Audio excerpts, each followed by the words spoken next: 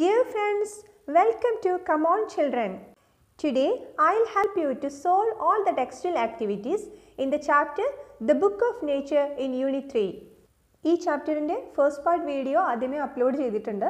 അതിൽ ചാപ്റ്റർ നന്നായിട്ട് വിശദീകരിച്ചതാണ്. നിങ്ങളിൽ ആരെങ്കിലും കണ്ടിട്ടില്ല എങ്കിൽ ലിങ്ക് ഡിസ്ക്രിപ്ഷനിലുണ്ട്. ഈ യൂണിറ്റിലെ മറ്റ് ചാപ്റ്റേഴ്സിൻ്റെ ക്ലാസ്സുകൾ കാണുന്നതിനായി കം ഓൺ ചിൽഡ്രൻ എന്ന് സെർച്ച് ചെയ്ത് നോക്കൂ. പ്ലേലിസ്റ്റിൽ കഴിഞ്ഞ വീഡിയോസ് എല്ലാം കാണാം. There are 7 questions in this chapter. First one, what is the author trying to tell his daughter? എഴുത്തുകാരൻ എന്താണ് തൻ്റെ മകളോട് പറയാൻ ശ്രമിക്കുന്നത്? എന്താണ് നെഹ്റു ഇന്ദിരയ്ക്ക് പറഞ്ഞു കൊടുക്കുന്നത്? ഭൂമിയുടെ കഥയാണല്ലേ. The author is trying to tell his daughter the story of our earth. Nehru says that he cannot have talks with his daughter. Why? എന്തുകൊണ്ടാണ് മകളുമായി സംസാരിക്കാൻ കഴിയില്ല എന്ന് നെഹ്റു പറയുന്നത്? നെഹ്റു അലഹാബാദിലും ഇന്ദിര മുസൂറിയിലുമാണല്ലേ. അതുകൊണ്ട് അവർക്ക് ഒരുമിച്ചുള്ള സംസാരം സാധ്യമല്ല. Nehru cannot have talks with his daughter because he is in Allahabad and his daughter is in Mussoorie. Why did Nehru say that Indira would read about the earth in fact books? തടിച്ച പുസ്തകങ്ങളിൽ ഭൂമിയെക്കുറിച്ച് വായിക്കാൻ ഇന്ദിരയ്ക്ക് കഴിയും എന്ന് എന്തുകൊണ്ടാണ് നെഹ്റു പറഞ്ഞത്? When grows up, Indira would read more about earth from her textbooks and other fact reference books. Indira വലുതാവുമ്പോൾ അവൾക്ക് അവളുടെ text ബുക്കുകളിൽ നിന്നും മറ്റ് തടിച്ച റെഫറൻസ് ബുക്കുകളിൽ നിന്നും ഭൂമിയെക്കുറിച്ച് കൂടുതലായി വായിക്കാം. എന്താണ് റെഫറൻസ് ബുക്കുകൾ? എൻസൈക്ലോപീഡിയ പോലെയുള്ള ധാരാളം പേജുകളുള്ള തടിച്ച പുസ്തകങ്ങളാണ് അല്ലേ. നമ്മളൊരു കാര്യത്തെക്കുറിച്ച് കൂടുതലായി അറിയാൻ വേണ്ടി ഇത്തരം പുസ്തകങ്ങളെയാണ് ആശ്രയിക്കുക. What does Nehru mean by reading the book of nature? പ്രകൃതിയാകുന്ന പുസ്തകം വായിക്കുക എന്നതുകൊണ്ട് നെഹ്റു എന്താണ് ഉദ്ദേശിക്കുന്നത്? പ്രകൃതിയെ നിരീക്ഷിക്കുക, നമ്മുടെ സെൻസസ് എല്ലാം തുറന്നു വെക്കുക, കണ്ണും കാതും മൂക്കും എല്ലാം ഉപയോഗപ്പെടുത്തിക്കൊണ്ട് പ്രകൃതിയെ കാണുക, അതിലെ ശബ്ദങ്ങൾ കേൾക്കുക, മണങ്ങൾ അറിയുക, ഇങ്ങനെ പ്രകൃതിയിലെ രഹസ്യങ്ങളെല്ലാം മനസ്സിലാക്കുക. അതാണ് reading the book of nature എന്നതുകൊണ്ട് നെഹ്റു ഉദ്ദേശിക്കുന്നത്. By reading the book of nature, Nehru means observing the nature. Open all your senses to nature so that you can understand its secrets. Pick out the sentences that show Nehru's love for nature. നെഹ്റുവിൻ്റെ പ്രകൃതി സ്നേഹം കാണിക്കുന്ന sentences ഏതെല്ലാമാണ്? When you grow up, you will read about the story of Earth and her peoples in fact books. You will find it more interesting than any other story or novel that you may have read. പ്രകൃതിയുടെ കഥ മറ്റെന്തിനേക്കാളും രസകരമാണ് എന്ന് നെഹ്റു പറയുമ്പോൾ അദ്ദേഹത്തിന് പ്രകൃതിയോടുള്ള ഇഷ്ടമാണ് കാണിക്കുന്നത്. If A little pebble can tell you much, how much more could we learn from all the rocks and mountains and the many other things we see around us. കല്ലുകൾക്കും മലകൾക്കും ചരലിനുമൊക്കെ പറയാനുള്ളത് കേൾക്കാൻ, അതറിയാൻ, പ്രകൃതിയെക്കുറിച്ച് കൂടുതൽ മനസ്സിലാക്കാനുള്ള അദ്ദേഹത്തിൻ്റെ ആഗ്രഹം, പ്രകൃതിയോടുള്ള സ്നേഹമാണ് കാണിക്കുന്നത് അല്ലേ. What are the pages and alphabets of nature according to Nehru? പ്രകൃതി എന്ന പുസ്തകത്തിലെ പേജുകളും അതിലെ അക്ഷരങ്ങളും എന്താണ് എന്നാണ് നെഹ്റു പറയുന്നത്? Stones, rocks, mountains, rivers, etc. are the different pages of nature and the signs and symbols seen in them are the alphabet of nature. കല്ലുകളും പാറക്കഷ്ണങ്ങളും പർവ്വതങ്ങളും പുഴകളും ഇതെല്ലാം പ്രകൃതിയുടെ പേജുകളാണ്. അതിൽ കാണുന്ന ചില സൈൻസ് ആൻഡ് സിംബൽസ്, ചില അടയാളങ്ങളും സൂചനകളും ഒക്കെയാണ് അതിലെ അക്ഷരങ്ങൾ. എന്തെല്ലാം അടയാളങ്ങളും സൂചനകളുമാണ് നാം പ്രകൃതിയെ വായിക്കാനായി ഉപയോഗപ്പെടുത്താറുള്ളത്? ആകാശത്ത് മേഘങ്ങൾ കാണുമ്പോൾ മഴ പെയ്യാൻ പോകുന്നു എന്ന് നമുക്ക് മനസ്സിലാവും. അത് നമ്മൾ പ്രകൃതിയെ വായിക്കുകയാണ്. അതിന് നാം ഉപയോഗിച്ചത് എന്താണ്? മേഘങ്ങൾ. മേഘങ്ങളെ കണ്ടപ്പോഴാണ് നമുക്കത് മനസ്സിലായത്. അതൊരു സൈനാണല്ലേ, ഒരു സൂചനയാണ്. ഇത്തരം സൈൻസും സിംബൽസുമാണ് പ്രകൃതിയെ വായിക്കാനുള്ള alphabet. What does Nehru mean by good eyes to see and ears to hear? കാണാൻ നല്ല കണ്ണുകളും കേൾക്കാൻ നല്ല കാതുകളും വേണം എന്നതുകൊണ്ട് നെഹ്റു എന്താണ് അർത്ഥമാക്കുന്നത്? By good eyes to see and ears to hear, Nehru means that one should develop the ability to learn nature through keen observation. ശ്രദ്ധാപൂർവമുള്ള നിരീക്ഷണത്തിലൂടെ പ്രകൃതിയെക്കുറിച്ച് പഠിക്കാനുള്ള കഴിവ് വളർത്തിയെടുക്കണമെന്നാണ് ഇതിലൂടെ നെഹ്റു അർത്ഥമാക്കുന്നത്. ഇനി ആക്ടിവിറ്റീസ് നോക്കാം. Activity 1. I am afraid I can only tell you very little in these letters of mine. What does the expression I M afraid മീൻ? ഈ കത്തുകളിലൂടെ വളരെ കുറച്ചേ നിന്നോട് പറയാൻ കഴിയൂ എന്ന് ഞാൻ ഭയപ്പെടുന്നു. ഐ എം എഫ്രൈഡ് എന്ന എക്സ്പ്രഷൻ എന്താണ് അർത്ഥമാക്കുന്നത്? Choose the best option from those given below in the box. താഴെ കൊടുത്തിരിക്കുന്ന ബോക്സിൽ നിന്നും അനുയോജ്യമായ ഓപ്ഷൻ തിരഞ്ഞെടുത്ത് എഴുതുക. ഓപ്ഷൻസ് നോക്കാം. Nehru is afraid to tell something. Nehru എന്തോ പറയാൻ ഭയപ്പെടുന്നു. ഇതല്ല അല്ലേ. Nehru feels that Indira will be frightened. Nehru വിചാരിക്കുന്നു ഇന്ദിര പേടിക്കുമെന്ന്. അതുമല്ല. Nehru is doubtful whether his letters will not be sufficient to provide complete information. താൻ പറയാൻ ഉദ്ദേശിക്കുന്ന കാര്യങ്ങളുടെ പൂർണ്ണമായ വിവരങ്ങൾ ഒരു കത്തിൽ ഉൾക്കൊള്ളിക്കാൻ കഴിയില്ല എന്ന് നെഹ്റു സംശയിക്കുന്നു. ഇതല്ലേ ശരിയായ answer? Activity 2. Nehru tells the story of A pebble. Read it. നമ്മുടെ ചാപ്റ്ററിലെ ഒരു പാരഗ്രാഫാണ് തന്നിരിക്കുന്നത്. ഞാൻ വായിക്കാം. Once upon a time, long, long ago, the stone was a bit of rock with plenty of edges and corners. Probably it rested on some mountainside. Then came the rain and washed it down to the little valley where it found a mountain stream which pushed it on and on till it reached a little river. And the little river took it to a big river. And all the while it was rolling and rolling at the bottom of the river. Its edges were worn away and its rough surface made smooth and shiny. Thus it became a pebble. The river carried it again and it became smaller and smaller till at last it became a grain of sand and joined its brothers at the seaside to make a beautiful beach. The little children used to make castles out of sand. ഈ ഭാഗമൊക്കെ നമ്മൾ കഴിഞ്ഞ ക്ലാസ്സിൽ നന്നായി വിശദീകരിച്ചതാണ്. നിങ്ങൾക്ക് മനസ്സിലായിട്ടുണ്ടല്ലോ. എന്താണ് ഇവിടെ ചെയ്യേണ്ടതെന്ന് നോക്കാം. Imagine the pebble is telling its own story. How would the story be? ഇവിടെ നെഹ്റു ആണ് പെബിളിൻ്റെ കഥ പറഞ്ഞതല്ലേ. ഇനി പെബിൾ സ്വയം അതിൻ്റെ കഥ പറയുകയാണെങ്കിൽ അതെങ്ങനെയിരിക്കും? അതാണ് നമുക്ക് എഴുതേണ്ടത്. നെഹ്റു പെബിളിനെ കുറിച്ച് പറയാൻ ഉപയോഗിച്ചത് ഇറ്റ് എന്നാണല്ലേ. നോക്കൂ. Probably it rested on some mountain side. അത് ഒരു മൗണ്ടൻ സൈഡിൽ റെസ്റ്റ് ചെയ്തു. Rain water washed it down. മഴവെള്ളം അതിനെ ഒഴുക്കിക്കൊണ്ടുപോയി. It's edges were von away. അതിൻ്റെ എഡ്ജസ് തേഞ്ഞുപോയി. ഇങ്ങനെ അത്, അതിനെ, അതിൻ്റെ എന്നൊക്കെയാണ് നെഹ്റു പെബിളിനെ പറഞ്ഞിരിക്കുന്നത്.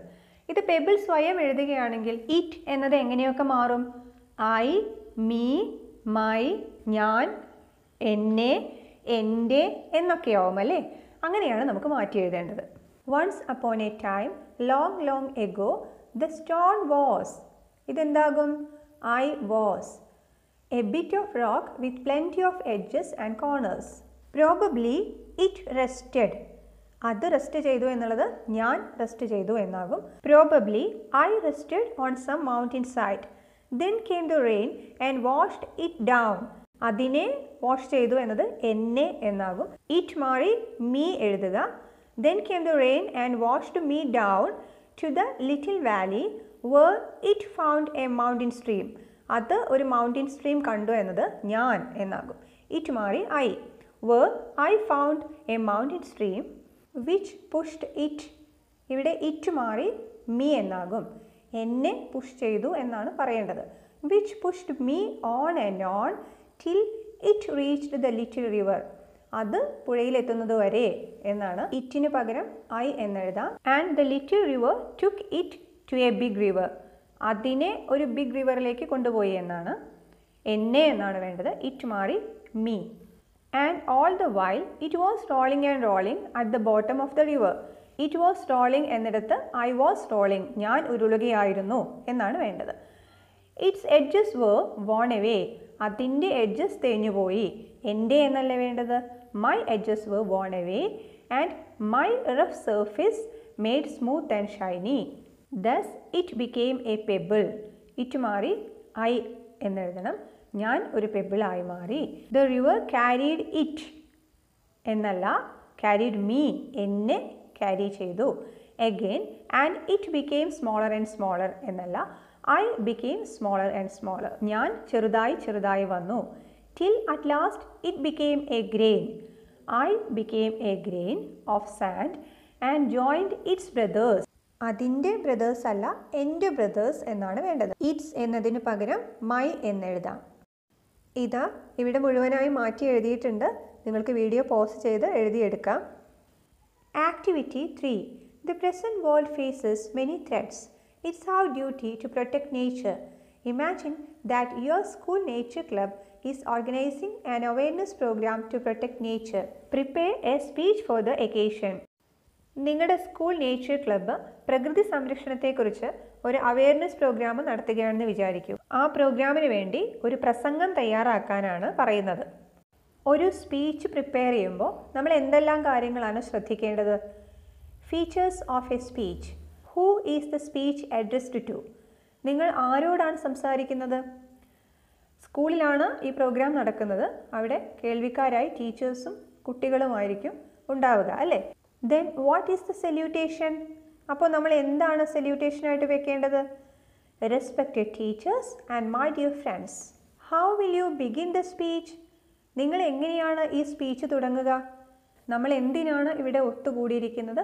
ഏത് സന്ദർഭത്തിലാണ്? ഇതിൻ്റെ പ്രാധാന്യം എന്താണ് എന്നെല്ലാം പറയണം. You can begin your speech with a quotation. Which lines would you like to coat? നിങ്ങൾക്ക് ചില കൊട്ടേഷൻസ് ഒക്കെ വെച്ചിട്ട് നിങ്ങളുടെ സ്പീച്ച് തുടങ്ങാം. ചില മഹാന്മാരുടെ വാക്കുകളോ അല്ലെങ്കിൽ ഏതെങ്കിലും കവിതയിലെ ലൈൻസോ ഒക്കെ ഉപയോഗിക്കാം. What are the ideas that you wish to convey? ഇനി നിങ്ങൾ പറയാൻ പോകുന്ന ടോപ്പിക്കിനെ കുറിച്ച് നിങ്ങളുടെ ആശയങ്ങളെല്ലാം വിശദമായിട്ട് പറയാം. Sequence your ideas according to their order of importance. നിങ്ങൾ പറയാൻ പോകുന്ന കാര്യങ്ങൾ എല്ലാം കൂടി ഒരുമിച്ച് പറയരുത്.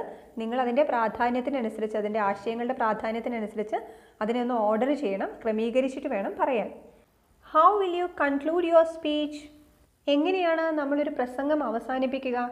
നമ്മൾ വളരെ വിശദമായി പറഞ്ഞ ആശയങ്ങളെ ഒന്ന് സമ്മറൈസ് ചെയ്തിട്ട് ഒന്ന് ചുരുക്കി ഒന്നുകൂടി സൂചിപ്പിച്ചിട്ട് വേണം നമ്മൾ അവസാനിപ്പിക്കാൻ. ഞാൻ തയ്യാറാക്കിയ സ്പീച്ച് നോക്കാം. Respected teachers and my dear friends, good morning every one and all present here. We all have gathered here to celebrate the World Environment Day under our School Nature Club. നമ്മുടെ school nature ക്ലബിൻ്റെ കീഴിൽ environment day celebrate ചെയ്യാനാണ് നമ്മൾ എല്ലാവരും ഇവിടെ കൂടിയിരിക്കുന്നത്.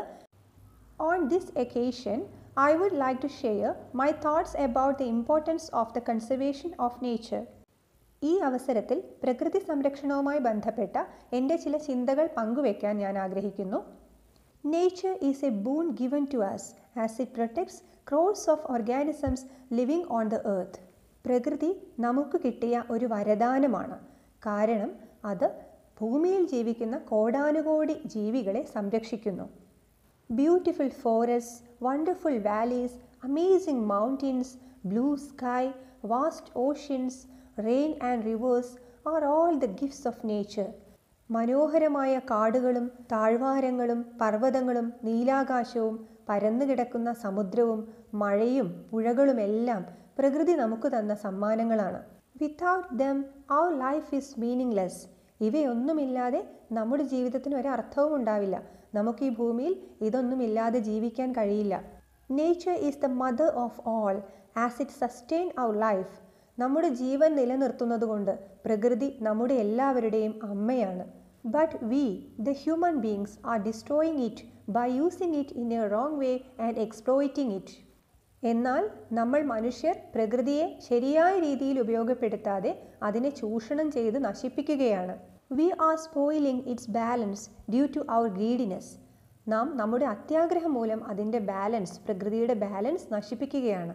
The threat to environment is increasing day by day. ഓരോ ദിവസം കഴിയുന്തോറും പരിസ്ഥിതിക്ക് നേരെയുള്ള ഭീഷണികൾ വർദ്ധിച്ചു വരികയാണ്. എന്തൊക്കെയാണവ? Rivers, soil and air have been polluted. പുഴകളും മണ്ണും വായുവുമെല്ലാം മലിനീകരിക്കപ്പെടുന്നു. Forests are destroyed. കാടുകൾ വെട്ടി നശിപ്പിക്കപ്പെടുന്നു. Wild life is distracted. കാട്ടിലെ ജീവികളോ അവയെ കൊന്നൊടുക്കുന്നു. And vast open lands R consumed four buildings. തുറസായ സ്ഥലങ്ങളിലെല്ലാം കെട്ടിടങ്ങൾ നിർമ്മിക്കുന്നു. ഇതെല്ലാം ഭൂമിക്ക് നേരെയുള്ള, പ്രകൃതിക്ക് നേരെയുള്ള മനുഷ്യൻ്റെ കയ്യേറ്റങ്ങളാണ്. Today's world is facing the biggest problem of global warming which has A serious impact on our nature. ഇന്നത്തെ ലോകം നേരിടുന്ന ഒരു വലിയ പ്രശ്നമാണ് ഗ്ലോബൽ വാർമിംഗ്. ഇതിനെക്കുറിച്ച് നിങ്ങൾ കേട്ടിട്ടുണ്ടല്ലോ.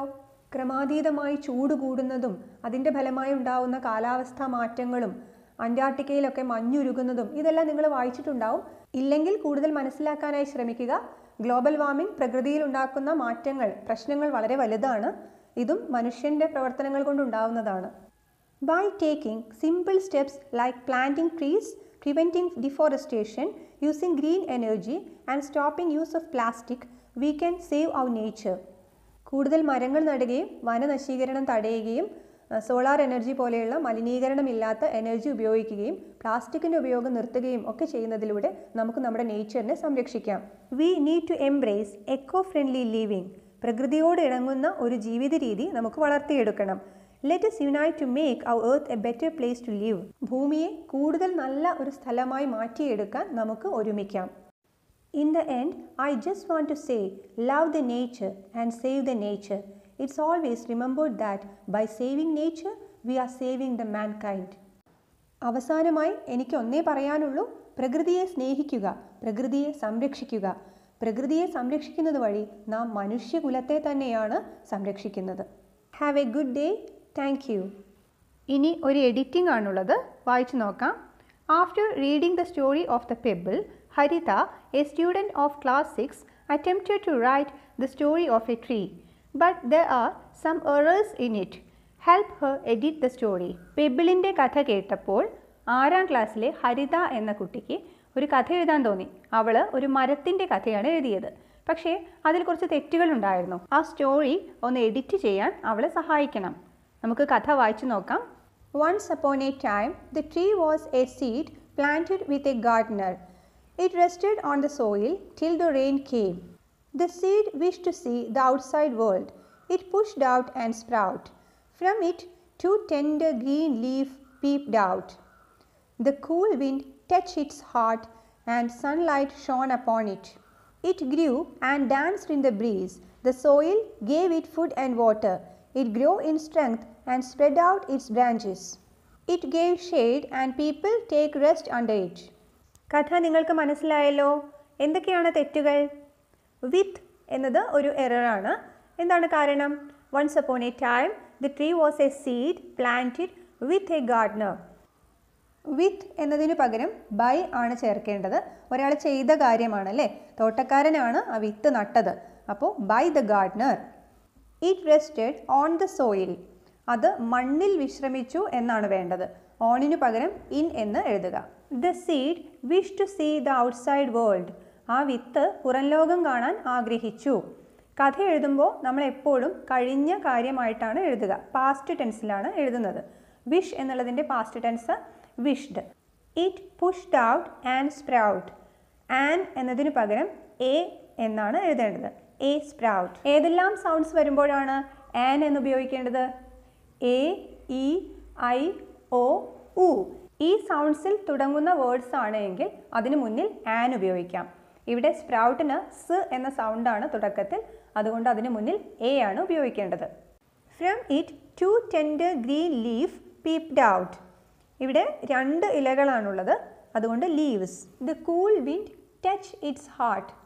ടച്ച് എന്നത് പാസ്റ്റ് ടെൻസിലേക്ക് മാറ്റണം. ടച്ച്ഡ്.